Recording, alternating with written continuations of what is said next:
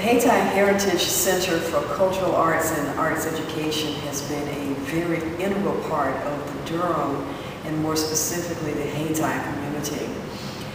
This facility, and in particular the Performance Hall, which is a national landmark on our registry and was formerly the old St. Joseph's Church, it has continued to enable the folks of Durham and of this community to preserve the heritage and embrace the experience, one of the city of Durham and all of its cultural arts and arts education amenities, but two, and more importantly, of the contributions that this center makes to children, to young adults, to youth in Durham and surrounding communities in the visual and performing arts, in music, in dance, in drama, in portraits and paintings, in poetry, spoken word, in reading, all of the arts through programs, activities, and events that we sponsor here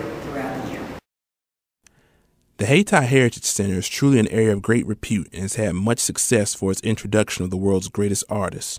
The Hayti Center has paid tribute to a great many artistic minds, such as C.O'Mega Barnes, an artist whose creativity knows no boundaries and has been a great influence to many people, especially with her newest exhibit known as The Spiritual Awakening, which is now present at the Hayti Center. After 30 years of service as a public school teacher in Harrisburg, Pennsylvania, Carolyn Omega Watson Fox Barnes was blessed with a new gift for developing artistic paper sculptures. Viewers often comment about the spiritual quality, vivid vitality, and amazing uniqueness of her art. Carolyn was born into the Watson family of Durham, North Carolina, and attended Hillside High School and then graduated from Winston-Salem State University. That foundation allowed her to pursue a career teaching English. In addition to becoming an outstanding educator, she obtained a cosmetologist license and performed in community theater.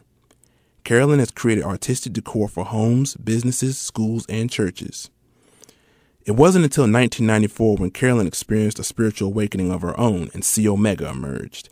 She credits God with providing her with the imagination and ability to use miniature scissors to create art without painting, sketching, or drawing. Prayer, divine guidance, and these tools have enabled her to transform paper into beautiful works of art. Miss Barnes has had 2 shows at the Washington Children's Hospital National Medical Center and at Duke Children's Hospital. She has been featured in Upscale Magazine in 2001 and was chosen to exhibit her work in Testament of the Spirit in Chicago, a program presented by former talk show host turned media mogul Oprah Winfrey. Her work has been commissioned by the president of Bennett College and Judge Henry Frye. Her art is professionally matted and framed by her partner and spouse, Mr. James Barnes.